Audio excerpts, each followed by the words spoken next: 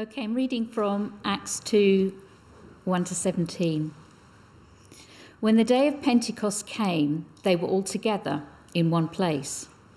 Suddenly, a sound like the blowing of a violent wind came from heaven and filled the whole house where they were sitting.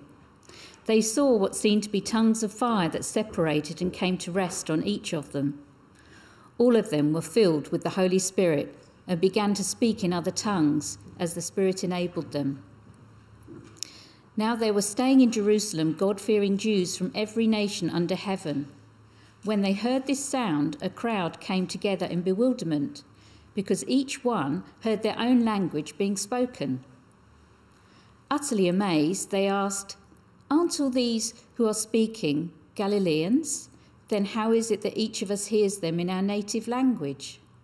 Parthians, Medes and Elamites, residents of Mesopotamia, Judea and Cappadocia, Pontus and Asia, Phrygia and Pamphylia, Egypt and the parts of Libya near Cyrene, visitors from Rome, both Jews and converts to Judaism, Cretans and Arabs. We hear them declaring the wonders of God in our own tongues." Amazed and perplexed, they asked one another, "What does this mean?" Some, however, made fun of them and said, "They've had too much wine." Then Peter stood up with the 11, raised his voice and addressed the crowd. "Fellow Jews and all of you who live in Jerusalem, let me explain this to you. Listen carefully to what I say. These people are not drunk, as you suppose. It's only 9 a.m. No, this is what was spoken by the prophet Joel. In the last days, God says, I will pour out my spirit on all people. Your sons and daughters will prophesy. Your young men will see visions. Your old men will dream dreams. Just pray for you, Heidi. Yeah. Father, thank you that you're the same yesterday, today, and forever. And what happened all those years ago at Pentecost is still happening today. Father, thank you that you pour out your Holy Spirit to resource us and to strengthen us and to empower us, Father, to do the things that you've called us to do. And I thank you that you've done that so much in Heidi. Thank you that she's your spokesperson in government, in the community, in the church. And Father, I pray today that your Holy Spirit would just speak powerfully through her and enrich us all and empower all of us, Father, as we wait on you on this Pentecost day. Amen. Thank you. Thank you, Ali. That was really lovely reading that you did. So today we are going to be wrapping up our Living Water series. Over the last few weeks, we've really taken the time to unpack this one story of Jesus' encounter with this woman by the well. And this one encounter changed the life of this woman and the lives of the community, of the people in the community around her. And we've learned over the last few weeks how we really need to receive the living water ourselves, how we need to be resourced by the Holy Spirit, and spending time in silence and solitude so that we can know that God loves us, that God knows us. And then we can then take the living water and see who else needs it and carry it out to our community. Today is Pentecost Sunday, and so we're going to be carrying on that theme around the Holy Spirit, empowering us for the purpose of taking God's love to every nation and every people. So Pentecost is a really significant moment in the life of the church. At Christmas time, we celebrate Emmanuel, God with us. And at Pentecost, we celebrate God in us. And often Pentecost is considered to be the birthday of the church. And it really marks a turning point in God's interaction with his people. Up to this point, the Holy Spirit was only given to specific people for a specific purpose, for a specific time. And at Pentecost, the Holy Spirit was poured out to all of Jesus' believers. And so when we look at why is the turning point happening now, why is God changing how he's interacting with his people through the giving of his Holy Spirit, we need to look at Matthew 28 in the Great Commission, where it says, "Then Jesus came to them and said, 'All authority in heaven and earth has been given to me. Therefore go and make disciples of all nations, baptizing them in the name of the Father and of the Son and of the Holy Spirit, and teaching them to obey everything I have commanded you. And surely I will be with you always, to the very end of the age. And so Jesus gives this commission to his followers. And he doesn't just give this commission and leaves them to get on with it. He actually has a plan to fully and supernaturally equip them to do this worldwide, ginormous, massive task. And so in Acts 1, it says, Jesus tells his disciples to wait for the gift my Father has promised, which you have heard me speak about. For John baptized with water, but in a few days you will be baptized with the Holy Spirit. Then they gathered around him and asked him, Lord, are you at this time going to restore the kingdom to Israel? He said to them, it is not for you to know the times or the dates the Father has set by his own authority, but you will receive power when the Holy Spirit comes on you, and you will be my witnesses in Jerusalem and in all Judea and Samaria and to the ends of the earth. And so Jesus' ministry depended on him being filled with the Holy Spirit at his baptism so that he could fulfill his mission. And now it's the turn of Jesus' disciples and his followers to be filled by the Holy Spirit as well, to enable us to do the mission that God has set for us to do. And so the Spirit comes on the disciples, and in verses 2 to 4 it talks about how the Spirit comes in sound and in speech and in sight. It's big, it's bold, it's undeniable, and with the sheer sound of this violent wind blowing through this house, it brings out lots of people onto the street to find out what is the commotion all about. And these people, they're not any ordinary people. Actually, it says in verse 5 that they are people from every nation under heaven. And well done to Ali for reading out all those complicated place names. I'm not going to embarrass myself and even try that. So I'm going to cheat and show you this map, because I think this is a really helpful map to show you all those places that Ali read out in that reading. All those countries of the known world at the time converged to Jerusalem to celebrate the Feast of Pentecost. And the Feast of Pentecost was a significant event, a festival in the Jewish calendar, celebrating the harvest 50 days after the Passover. And that's why it's called Pentecost, because in Greek, Pentecost means 50th. And so there's this really amazing picture of the birth of the church, of the giving of the Holy Spirit being poured out on all of these people in such a visual, in such a way that you can't miss it. And it's being witnessed by all these people from different nations under heaven. And so for me, that's a real symbolic picture of the purpose for which the Holy Spirit was given, to empower us to be able to take the good news to every person, regardless of where they come from, regardless of where they live.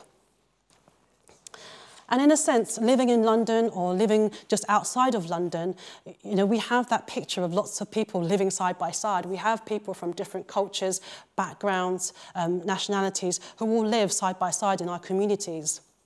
But unfortunately, we live in a time and in a world where some people are considered to be less than, who are judged as less significant because of the colour of their skin.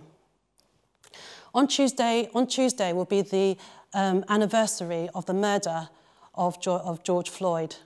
And it was a moment that shocked the world as we all witnessed a white police officer extinguish the breath of a black man.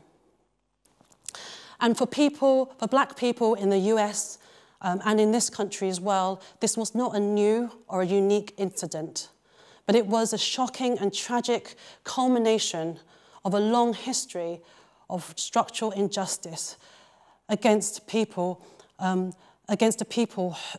have been considered and on the receiving end of racial injustice and structural racism for a long, long time. And that's why the cry, "I can't breathe," became both a literal and a metaphoric cry of a people who'd been on the receiving end of racial injustice for such a long, long time. The killing of George Floyd led to worldwide protests as people protested the injustice of his murder. But it also was an opportunity and a moment to express that black lives do matter. And it was really important that we supported this cry, because black people have too often been considered to be of less worth, to not have equal importance.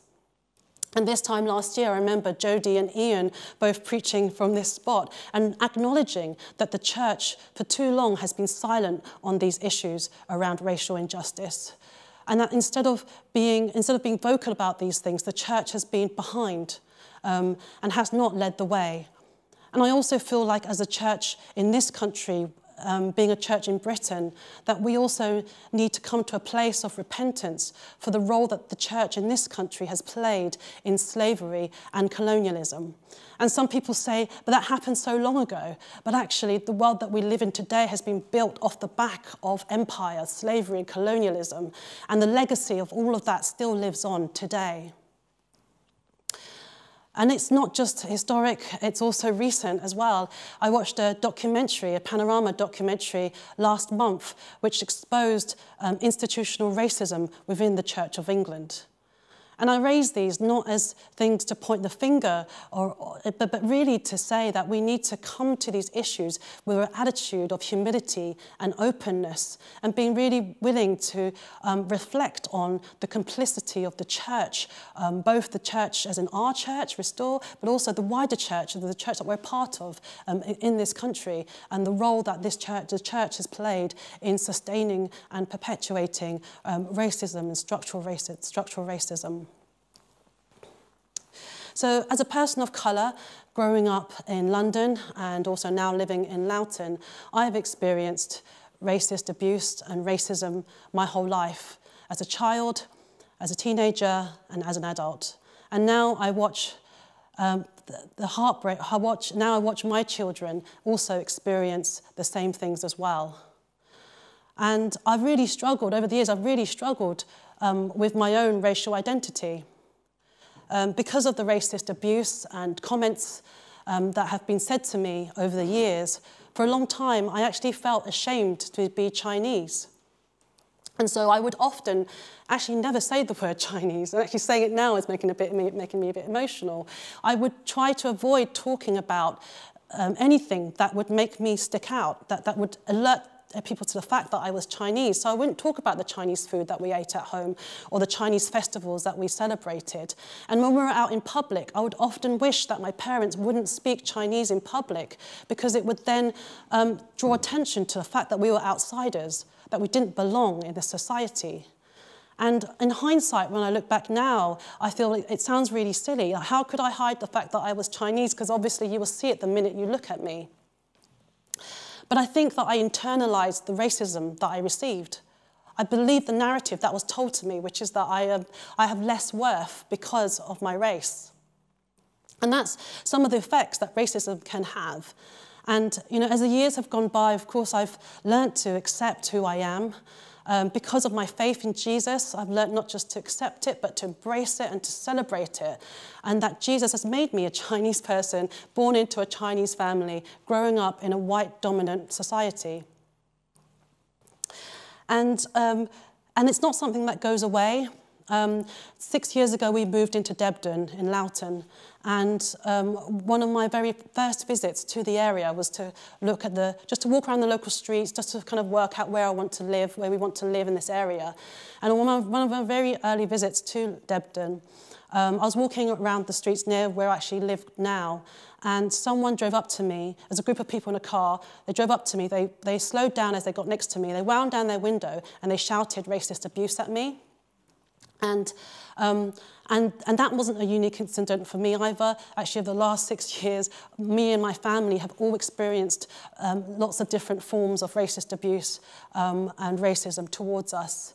And when I tell people locally that this has happened to us, often I get a reaction of shock and surprise, because they say, I didn't know that there was racist people here, or I didn't know there was racism in our local community.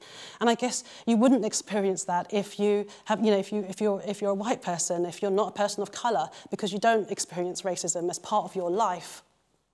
And a lot of the things that I've shared, these experiences that I've shared, they're really difficult for me to share. Actually, I found it really hard to prepare for this sermon this week, because I knew that I was going to share some of these very personal experiences that I've had. But at the same time, I feel like even though these experiences are very personal to me, they're very painful, and they're a little bit difficult to talk about, I wanted to use this opportunity and the platform that's been given to me to share some of the discrimination and the abuse and the marginalisation that people of colour have to deal with on a daily basis. Because even though I don't get racist abuse held at me every single day of my life, I do feel that sense of fear and anxiety whenever I go out. Whenever I walk locally, I feel like, who's going to say something to me today? Who's going to point out to me that I am worth less than other people because of my race? And when we go out as a family, when there's 5 of us together, I feel even more self-conscious because I feel like we're going to draw even more attention to the fact that we are people of colour living in this community. And this dehumanisation that you feel from being a person of colour, it's even worse when we think about institutional racism, when we think about racism on an institutional level. And that's a whole nother level of social injustice that people have to contend with. And when the government issued its review into racism and disparity in March, actually it was really painful for people of colour and for people like myself and my friends, my black friends, to read that report, to see the denial and the downplaying of institutional racism in our country. And it's been a hard year for everyone. You know, we've often talked about how it's been a hard year because of coronavirus, because of lockdown, because of job insecurity, economic uncertainty, uncertainty around schools and education and having children at home. But when you're a person of colour, you deal with all of that. And on top of that, you have to deal with racial injustice.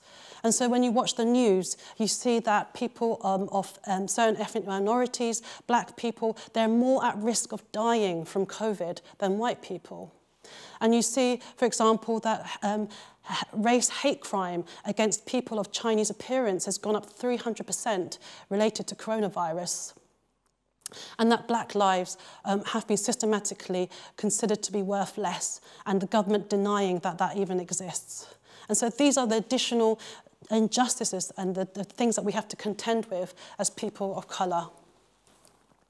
Now, talking about race isn't easy. It's not easy for a person of colour to talk about race because it's personal, because it's painful, and often it can be tiring, especially when people deny your experiences or deny the validity of what you've gone through.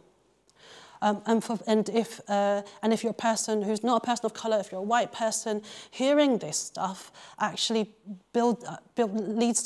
raises a whole range of emotions, from guilt to shock to denial to confusion, all sorts of things. But I think that if we are to be God's people on mission, empowered by the Holy Spirit, entrusted with this special task of sharing God's love with the world, then we have to find ways to talk about this. We have to find ways to listen to each other and to learn together.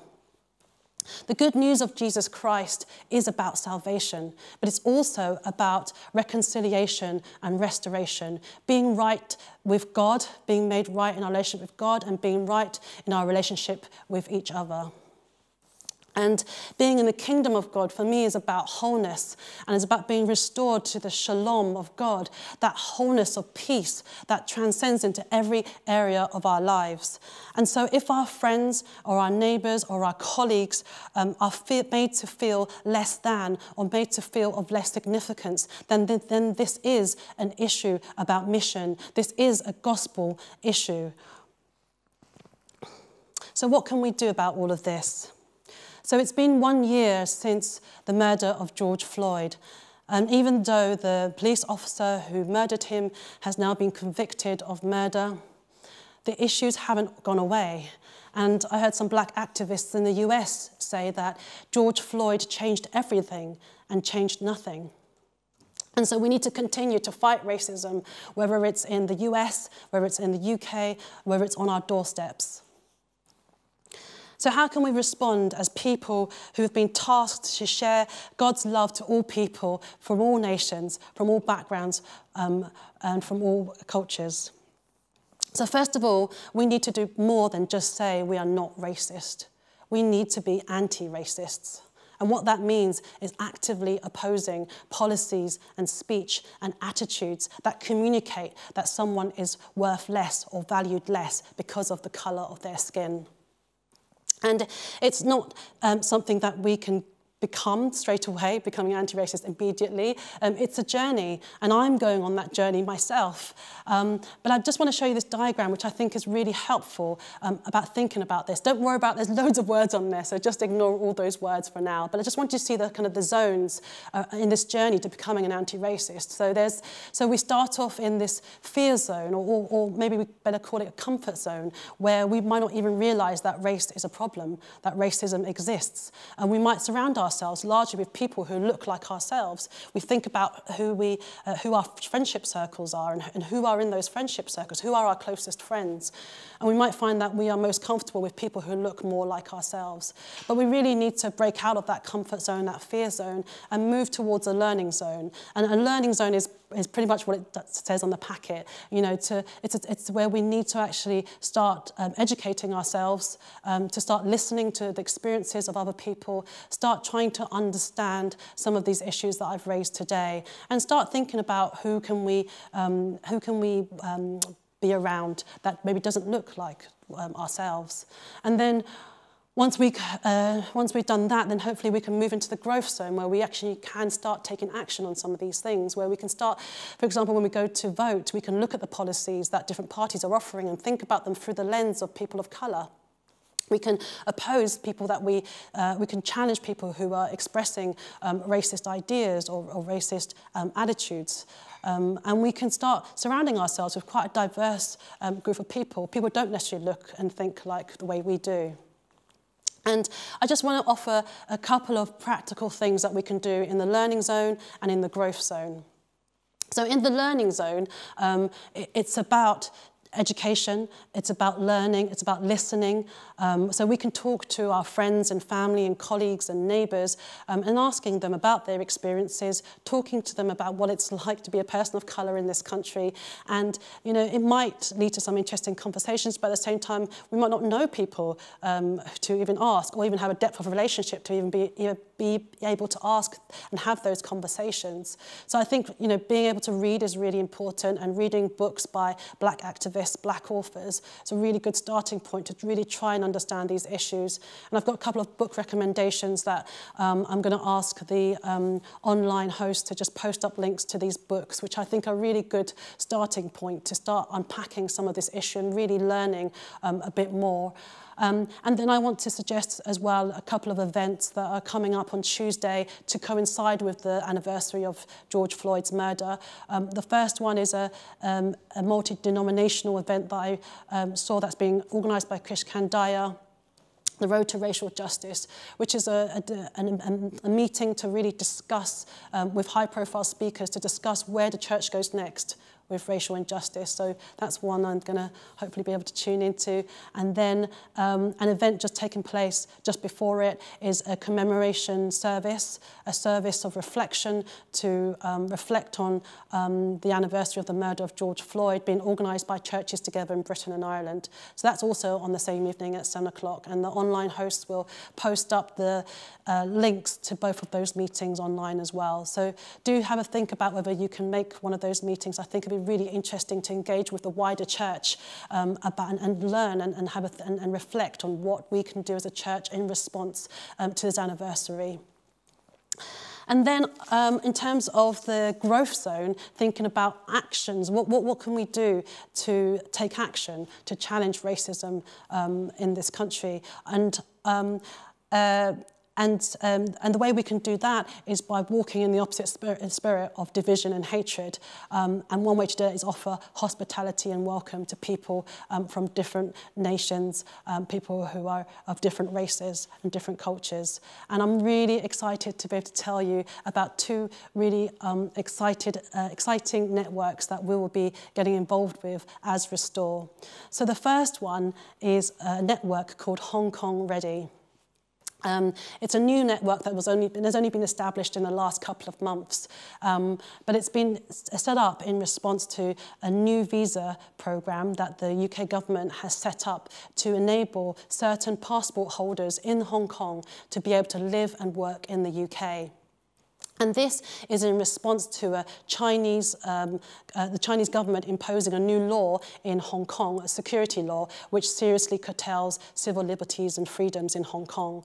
And this security law is actually in contravention of the handover agreement between the UK and China at the time when Hong Kong was handed back to the Chinese government. So the Home Office are estimating that about 130,000 people will be coming over from Hong Kong using this special migration scheme. And that will be the largest planned migration of people from outside of the EU to this country since the Windrush generation in the 1940s through to the 1970s. And the Windrush, and it's been really well documented how the Windrush generation, when they arrived here to this country, have faced racism and hostility in our communities because of their race. And the Windrush generation not only experienced the racism when on arrival to this country, even though they came at the invitation of the British government and they were given British citizenship, more recently they were caught up in an institutionally racist policy of the Home Office, which meant that members of the Windrush generation lost access to public services, lost access to the NHS, they lost their jobs, and ultimately they were taken from their homes and deported out of this country. And this injustice against the Windrush generation continues to this day. I was just reading a news article yesterday about how the compensation scheme for the Windrush generation has been mired in so many flaws, and so many people still waiting for their compensation for being deported from this country, and a number of them have died while waiting for compensation. And so there's even criticism about the way the compensation scheme is being administered, that it's actually also not taking into account the fact that the black community don't want to give their details to the Home Office at this time because of the way they've been treated over the last 4 to 5 years. And so there's a real sense that we need to do better. We need to do better than what we did with the Windrush generation, with this new planned migration from Hong Kong. I've also mentioned earlier that race hate crime against Southeast Asians and East Asians has shot through the roof, has gone up 300% during the coronavirus, not really helped by rhetoric around the Chinese flu and the yellow fever. All of that has whipped up a sense of hatred towards people from Southeast Asia and East Asia, and there's been well-documented violent attacks on people in this country just because of the way that they look.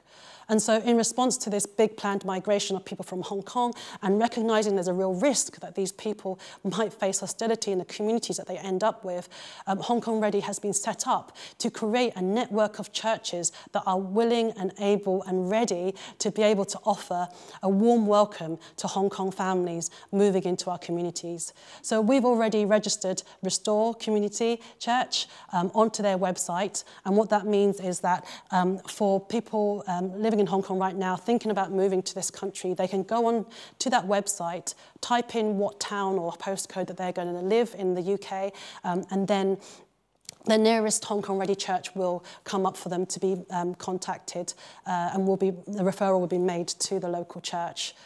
So we've already set up a smallish team of people who, in Restore and across all the congregations, who are really excited to be a part of Restore Hong Kong Ready. And we've set up a WhatsApp group so that when we get referrals, we can use the WhatsApp group to find out who can be the person to help offer hospitality and welcome to a new family moving into our area. So if you're interested to find out more about that, please email the church, and I believe the online host will be able to put some links there to contact the church. And it's not just people from Hong Kong. Actually, globally, 18 million people have had to flee their homes against their will because of war and conflict, fleeing oppression and poverty, and also as well as fleeing from the impact of climate change and environmental destruction. And so there are asylum seekers and refugees who are moving into our communities, people who've had to flee their homes and looking for refuge in countries like the UK. And they also are at risk of facing hostility in the communities that they get placed in, partly because of racism and xenophobia, but also because in recent years, and especially around the EU referendum and the Brexit things, that there's been a lot of xenophobia stirred up in the scapegoating of migrants, refugees and asylum seekers.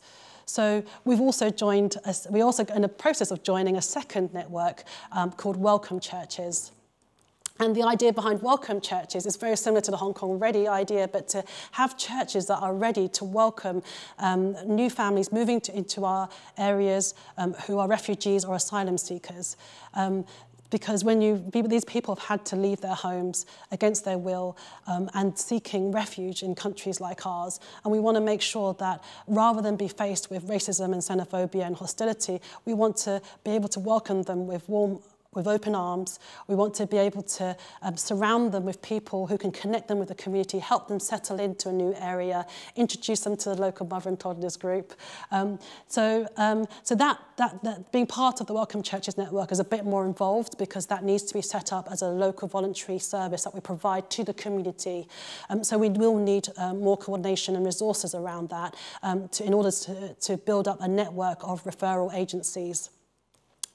But we are looking for a team of people to also be a part of the Welcome Churches network in Restore, volunteers who'd be up for being part of that welcome team, as it were, to welcome people into our community who we know are at risk of facing racism in our communities. And I think for me, I'm really excited about these two networks, because both of these networks, to me, represent our commitment as a church to fight racism and xenophobia. And for me, they really capture the heart of who we are as Restore, recognising that we need to extend welcome and hospitality to people as our way to express that we want to walk in the opposite direction of hatred and division. But for me, there's also a more fundamental thing going on here, that we are only able to offer welcome and hospitality ourselves because we ourselves were offered welcome and hospitality by God himself. When we were strangers and enemies of God, he came to us. And he made the first move, and he offered us his welcome and his hospitality into his kingdom. And there's a really good verse, Ephesians 3:17, I just wanted to read to you. It says, "For through him we have access to the Father by one Spirit. Consequently, you are no longer foreigners and strangers, but fellow citizens with God's people and members of his household, built on the foundation of the apostles and prophets, with Christ Jesus himself as the chief cornerstone." So if you are interested in either Hong Kong Ready or Welcome Churches, we're planning to run that across all of our congregations. Please let the church know, and we can put you down as someone who's expressing interest, and we can take it further from there. So today, as we celebrate Pentecost, we celebrate the gift of the Holy Spirit given to us to empower us. And for me, it's not just about that the Holy Spirit was given to us, but for me, it's a question of for what purpose has the Holy Spirit been given to us? And the purpose is to empower us and to enable us to go out to every people, regardless of where they come from, the colour of their skin, and be able to carry and bring the good news and the love of Jesus to people, regardless of where they come from and the colour of their skin. So I'm just going to invite the worship team to come back, and I'm going to say a prayer just to respond to that.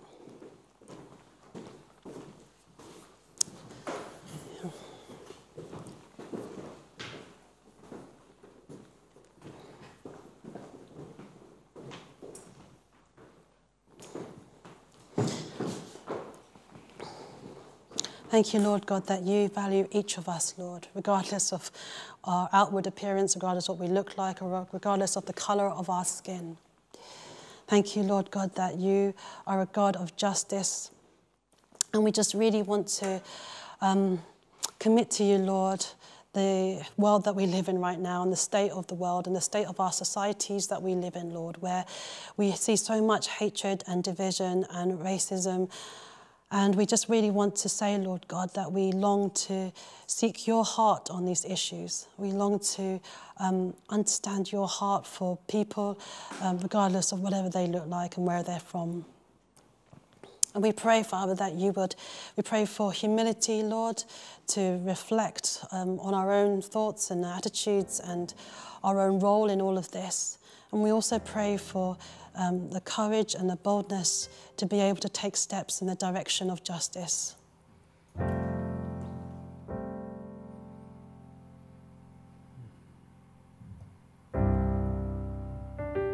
Thank you, Lord, for the gift of your Holy Spirit. Thank you, Lord, that we do none of this on our own strength, in our own power, Lord God, but we do it in your power. We do it through supernatural power. And we just pray that you would continue to fill us with your Holy Spirit, that you would continue to lead us by your Holy Spirit, and that we would continue to walk in your Holy Spirit. In your name we pray. Amen.